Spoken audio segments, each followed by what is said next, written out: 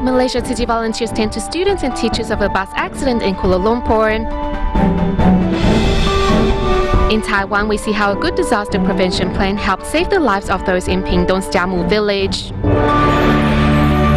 Welcome to DaAi Headlines. I'm Wendy Chen. Thank you for joining us. We kick off today's show in Malaysia's Kuala Lumpur, where a bus accident near Hulu Langit left one student dead and several others injured.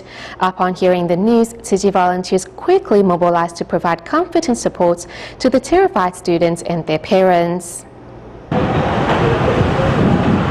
In Malaysia's Kuala Lumpur, a school excursion turned tragic on March 24th when the bus carrying 36 students and teachers overturned on its way to Hulu Langit, leaving one student dead and several injured. 3 students were sent here to our hospital. One is now in stable condition, but the other one unfortunately passed away. Following the accident, worried parents rushed to the hospitals to which their children were sent. 17-year-old Lian San Yi was among the passengers that suffered injuries. It all happened real quick. A minute before the accident, I woke up and I felt a sudden brake before the bus overturned and everyone started screaming. Following the news that the teachers and students were sent to Ampang Hospital and Sedan Hospital, volunteers quickly mobilized to provide care and comfort for the students and their parents.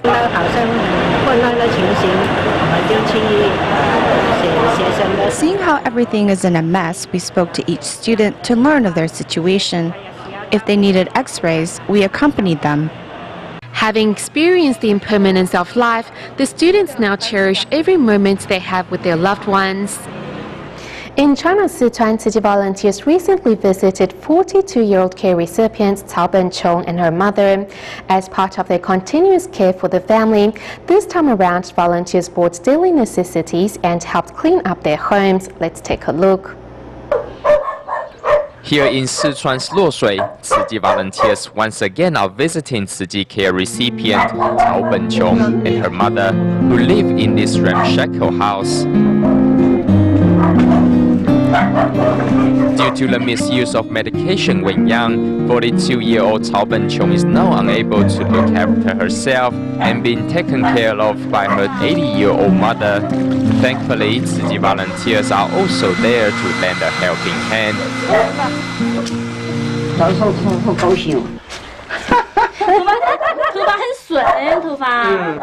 Seeing their lives, we feel that we are so blessed. We're healthy and able. On the contrary, she is not able to look after herself. What Master Zheng Yan says is so true. We should seize the opportunity to do good deeds or fulfill filial duties before it is too late. Tzu volunteers then give Cao's house a thorough cleaning. They install a water pipe for the family's access to tap water and provide them a washing machine.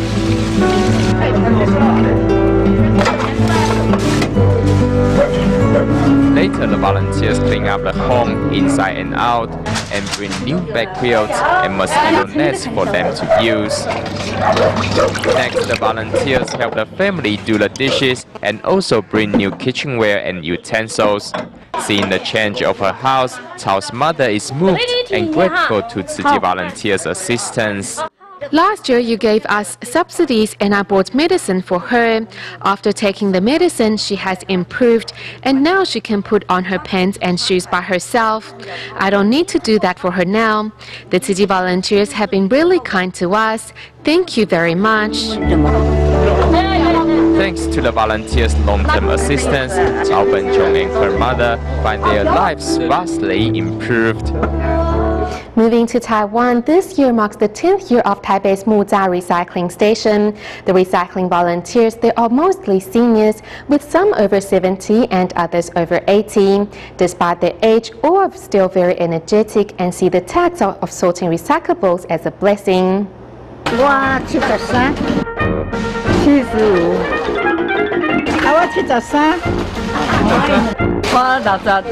70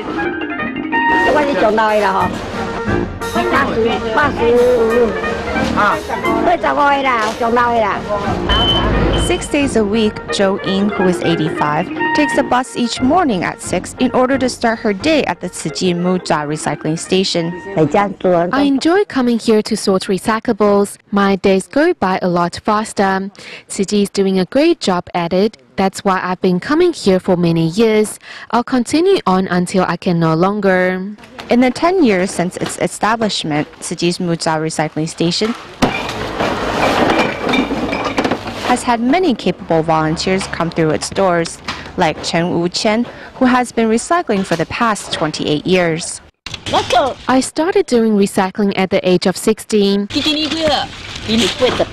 I'm 88 this year. I was practicing recycling when no one was doing it.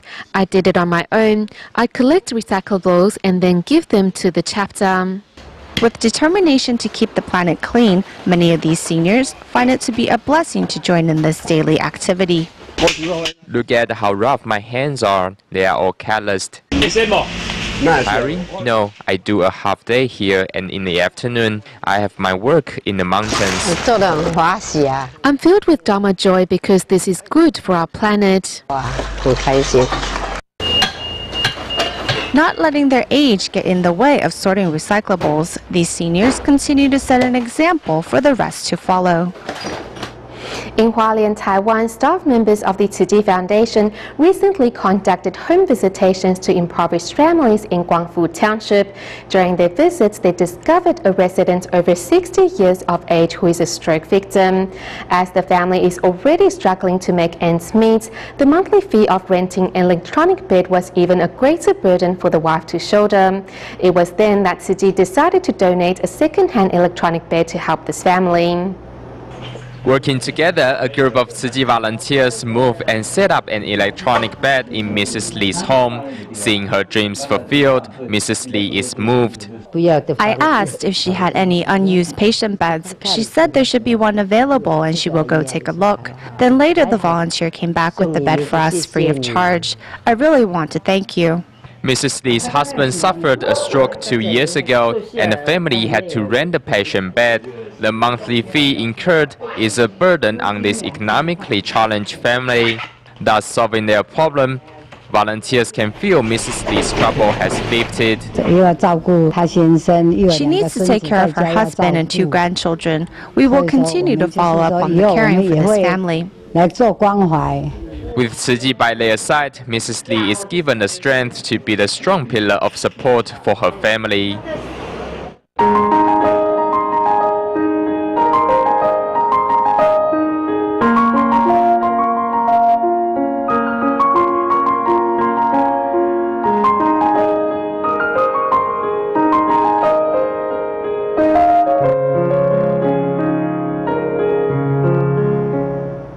Here in Taiwan, typhoons are a fact of life for most of the island. However, it was not until 2009, facing the devastation brought by Typhoon Morakot, that mountain communities became proactive in the implementation of disaster prevention plans.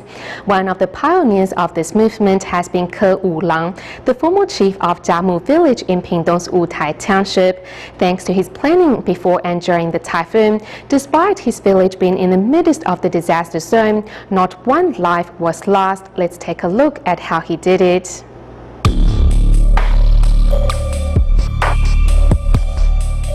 In 2009, Typhoon Morakot swept through central and southern Taiwan, leaving over 500 people dead or missing. However, one village in Pingdong's Wutai Township, despite being in the middle of the disaster zone, escaped without harm. The reason was this man. Rock and mudslides are really dangerous. You need to have some contingency measures against them, otherwise they can devastate a community. Under the guidance of Ke Wulang, DaAi TV reporters returned to Jiamu village to revisit those harrowing days during and following Typhoon Morakot. Although it has now been 5 years since Morakot hit Taiwan, its power is still evident here in the mountains of southern Taiwan. The scars of past rock slides are everywhere, and even today the repair of roads damaged in the typhoon continues. With roads still down, now the only access to the village is over this riverbed. Looking up from the valley that houses Damu village, what comes into the eyes is the area that was once a holiday villa before it was swept away. 下来的是5户啊，现在都不见了。对啊，我们不晓得到底在哪里，现在就是这样，土石里从上面这样流下来。哇，有5户人家都不见了。对，不见了，不见了。 Today, there are only 30 households still living here in Damu. Over half of the village chose to move to Baihe village in Changzi Township, hoping to put the nightmare brought by Maracot behind them. 下雨的太多了。 The rain was too big. It was almost like an earthquake. We heard reports of villages being washed away. Surprisingly, our entire village made it through safely.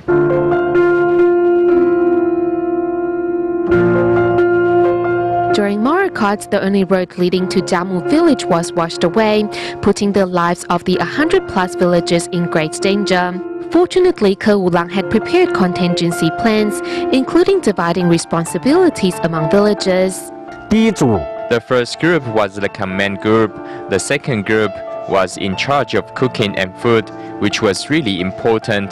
村长给我任务是把那个水桶拿到外面去，那个是负责水。对对对对。 Ke also puts all the vehicles and resources of the village under centralized control, in addition to creating 2 emergency shelters and a helicopter landing point.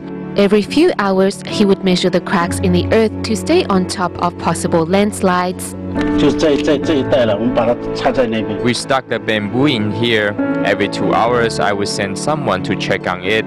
That way we could tell if the ground was sinking or not. While keeping on top of the situation, Ke also called on anyone that had previous training in disaster prevention to return and help. 这个年轻人 There are some young people from our village that were a part of the rescue teams during the AA floods, so there was a possibility that they could use a helicopter to fly in to help. Thanks to such meticulous planning and organization, the villagers of Damu stayed safe. For governments and similar communities, it was also a wake-up call on the importance of having preventive or response measures in place when a disaster strikes. Staying in Taiwan, since last year, the government of New Taipei City has been promoting the installation of solar power panels in various schools and communities. Next, we take a look at the benefits of installing these solar panels. Buildings integrated with solar panels on roofs.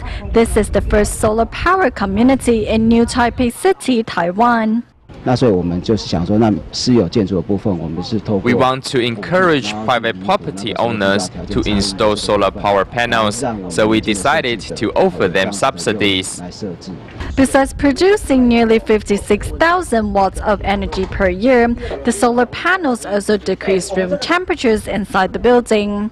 Furthermore, they act as a layer of protection, preventing excessive rainwater from seeping through rooftops. I felt that it would be good for us if we installed solar panels on the roof. It has decreased temperatures inside anywhere from 3 to 5 degrees. If every family installed solar panels, we would not need to build another nuclear power plant because we would have enough energy to use. Currently, 11 households in this community have solar power panels installed. To protect our Mother Earth, these residents hope our government can contribute their share and encourage more citizens to join them in their efforts. 那为什么台电要用比较贵的价钱来跟我们买？ Conducting classes on the roof of their school, today children are learning about solar power panels and reusable energy. 学校就设置这个太阳能板，你之前有发现吗？还是上课之后才知道的？上课之后才知道的。学到了有没有太阳能，它对其他那些的发电的东西更有环保之类的。 The installation of solar panels on the school's roof not only saves energy, but also gives students a chance to learn more about green energy. At first, we decided to install solar panels in schools because they can help decrease the temperature in classrooms. Secondly, a school is a place where students come to learn, and it is our job to pass on correct environmental concepts. Currently, there are 24 schools in New Taipei City that have installed solar power panels, producing some 3 million watts yearly. Now, schools can not only reduce their carbon emissions, but also help their students understand the wonders of green energy. In Taiwan, paper couplets are traditionally used in memorial services to commemorate the deceased. However, used couplets have also become a major source of waste and air pollution. To prevent the problem from getting worse, Taichung City Mortuary Services Office introduced an e-couplet service to members of the public who can now commemorate the deceased while at the same time protect our environment. In Taiwan, mourners usually give paper couplets to remember those that have passed away. However, such traditional practices have become detrimental to our environment. After each memorial service, we collected piles of paper couplets. As they can't be recycled, we throw them away. Used paper couplets end up in incinerators and cause environmental pollution. Taichung's Chongde Funeral House last year burned over 26,000 couplets. A memorial service can generate dozens or even hundreds of couplets. It's quite horrifying if you calculate the amount annually. Sometimes, due to the space limitations, paper couplets are folded and hung up high, showing the names of givers instead of their words of tribute. Using paper couplets is not environmentally friendly. We need to think of a way to reduce our carbon emissions. At this memorial service, 2 large LCD monitors are showing couplets commemorating the deceased. Such electronic mediums have replaced traditional paper couplets here. The e-couplet is eco-friendly. Members of the public are also learning of its benefits. It's quite a useful practice. Using the e-couplet to pay their tribute to the deceased, members of the public can not only reduce the consumption of paper couplets, but also save their money. Citizens can connect to the website of the Mortuary Services Office of Taichung City to apply for our e-couplet service. It's free for all citizens.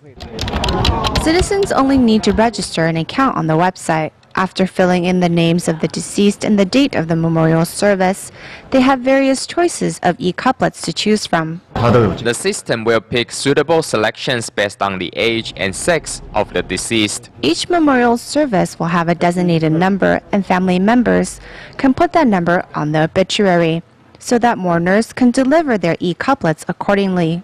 After our implementation of the e-couplet service, we have received mostly positive feedback. Many have felt that memorial services have become more dignified.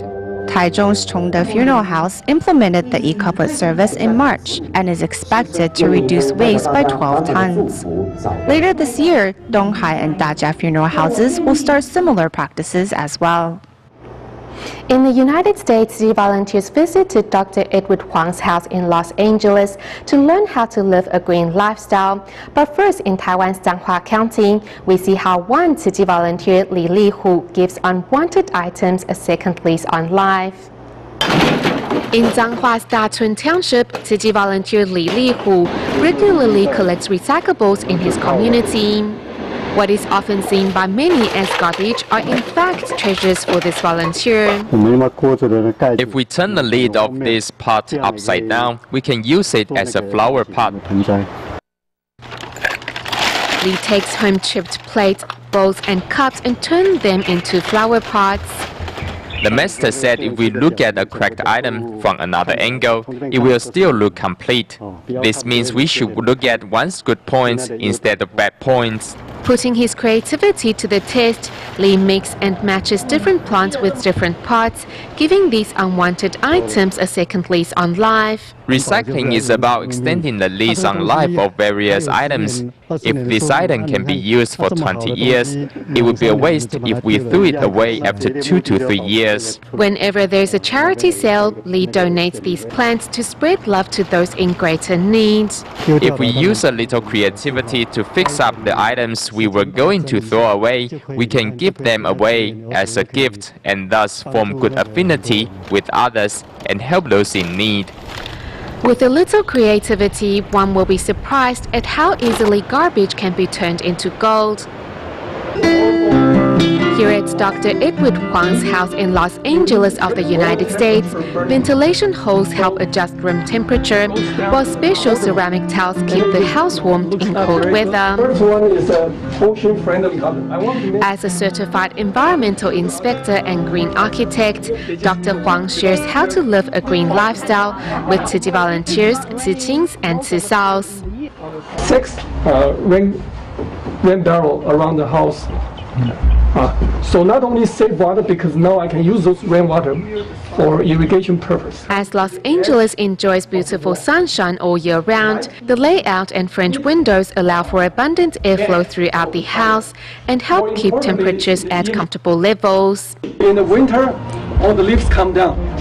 The sunlight or sun heat can go directly into the house.